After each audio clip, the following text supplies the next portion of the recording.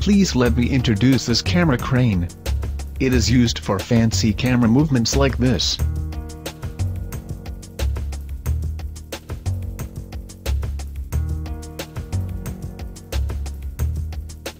With more than 50 different parts from hard aluminum, you might think it was made in a big workshop with a big machinery, but it's not.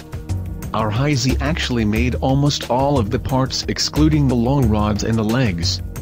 Unfortunately, we didn't shoot the crane making process, but recently we had to machine a new head plate and we think this is the most interesting part.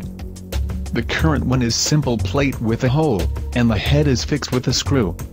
It is used to shoot with DSLR cameras, but for bigger cameras, bigger head like this is needed. The new plate will be a bit more complicated, because of the so-called bolt type of assembly, which allows the head to be leveled independently from the tripod. This means we will have to machine a 3D object. First we took some measurements and after a few random clicks with the mouse, here it is, the 3D model of the part. Now it's time for our precious Heisey to make some noise.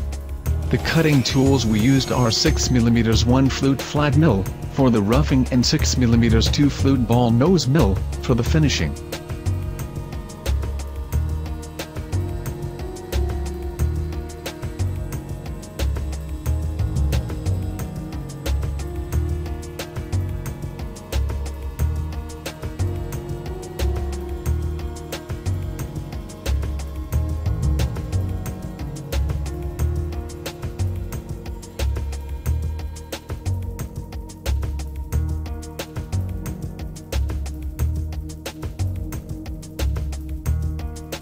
To save time, of course, we made 2 details instead of cutting the whole thing from one piece of material.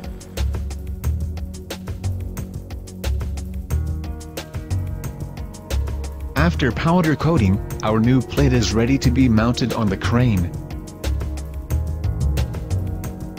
And viva la cinematography!